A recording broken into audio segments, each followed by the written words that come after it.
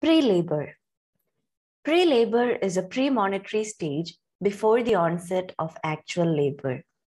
In the primigravida, the premonitory stage lasts for 2 to 3 weeks and in multipara for a few days.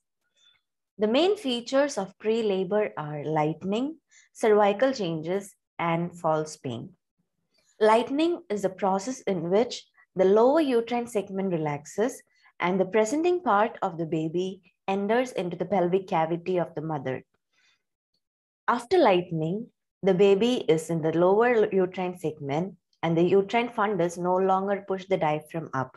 This relieves the mother's breathing difficulty and makes it difficult for her to walk. Another main feature of the pre-labor is cervical changes. The cervix becomes soft, short, and opens up to let the baby pass through it. The process of cervix becoming short is called the cervical effacement or taking up of cervix. The process of cervix opening up is called cervical dilatation. During pre-labor, the cervix dilates and admits one finger easily. The phenomenon of cervical softening, effacement, and dilatation during the pre-labor is called the ripening of cervix. Another important feature of pre-labor is the appearance of false pain. It is commonly seen in the primigravida. This is the pain or irritation felt before the onset of true or actual labor pain.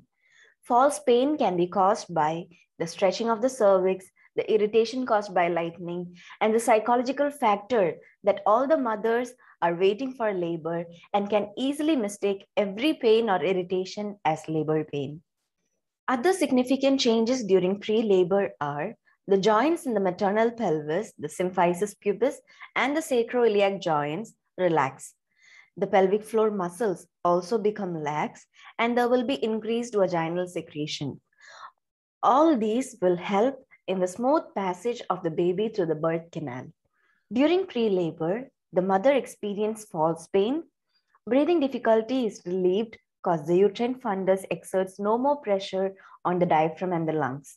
There is difficulty in walking, mainly due to lightening and also because the pelvic joints are lax. Urinary incontinence is common because the pelvic floor muscles are relaxed and there will be increased vaginal secretions.